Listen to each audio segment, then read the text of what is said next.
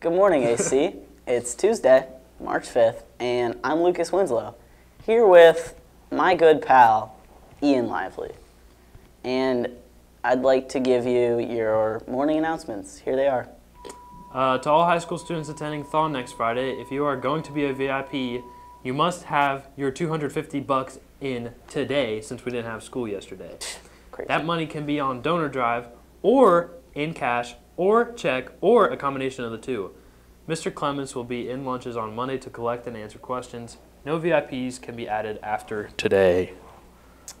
There will be an informational meeting for Ultimate Frisbee in Mr. Perkowski's room during advisory tomorrow. If you cannot attend, please see Mr. Perkowski for more information.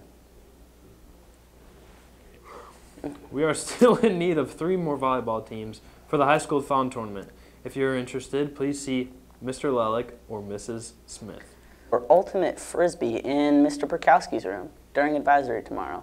If you cannot attend, please see Mr. Perkowski for more information.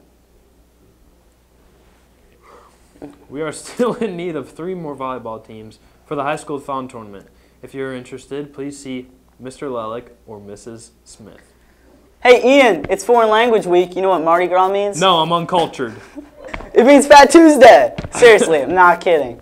Today's lunch will be breakfast for lunch, which if you don't know, it's French toast sticks and tater tots. Sweet. And some Happy birthday. sausage. And some sausage patties.